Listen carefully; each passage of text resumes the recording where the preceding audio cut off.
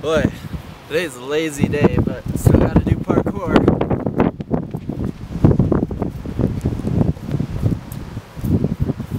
What, you think those vaults were kind of lazy? Well, that's what we're gonna learn today, the lazy vault. Let's get started.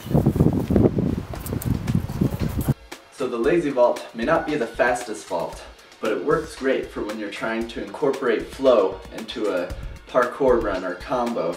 Sometimes if you just do a move and land at a weird angle facing the rail, you can almost always pull it into a lazy vault.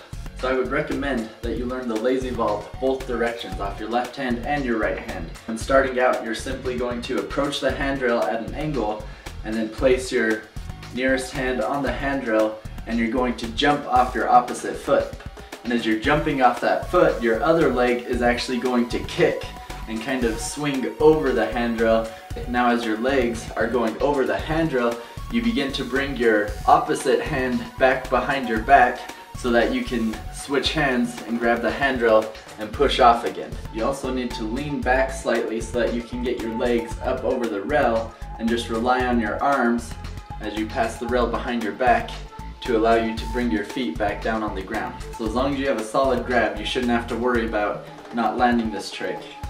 So now that we've learned the lazy vault, go put your pajamas on, head outside, and practice the lazy vault.